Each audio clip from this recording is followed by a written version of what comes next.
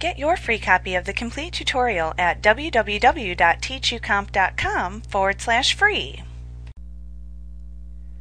Outlook can also assist you in planning meetings by sending out invitations to the attendees.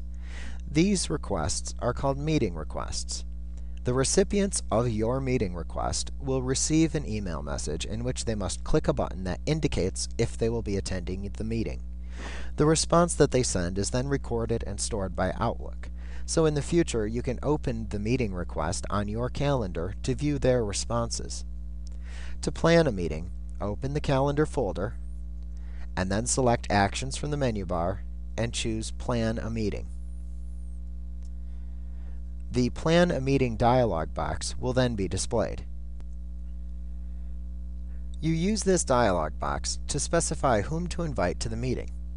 One way to invite attendees is to click into the boxes at the left side of the dialog box that contain the words "Click here to add a name," and then enter the email address of the person you wish to invite to the meeting into the box. You would then press Enter on your keyboard and repeat this process for all the other attendees. Another way to invite attendees is to click the Add Others button in this dialog box and then select the Add from Address Book command. Use the Address Book drop-down to select the desired address book that contains the contacts that you wish to invite. Then select the names that you wish to invite from the list in the Select Attendees and Resources dialog box and click one of the following buttons: Required, which means the selected attendee is required for the meeting; Optional, which means that the selected attendee can come if they want; or Resources, which is used to designate time that a specific resource is requested for use, like a particular room in your office. It's important to note that the organizer of the meeting is always listed as a required attendee. You can repeat this process until you've invited all the attendees and selected all the resources. Then click the OK button when you're finished inviting the meeting attendees to return to the Plan a Meeting dialog box. Now, to select a start date and a start time for the meeting, click the drop-down arrow to the right of Meeting Start and select a date from the Calendar drop-down. Then choose a time from the Time drop-down. Then do the same thing for the meeting end.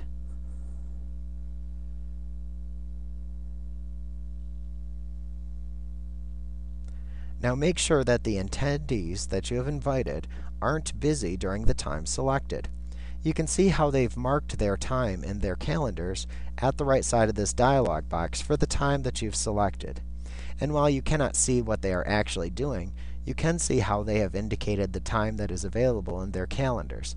So if they're busy, you could try and find the first free time available for all the selected attendees. One way to do that is to click the Auto Pick Next button at the bottom of this dialog box. Outlook will then try to select the next available free period of the duration specified in which all of the attendees are available.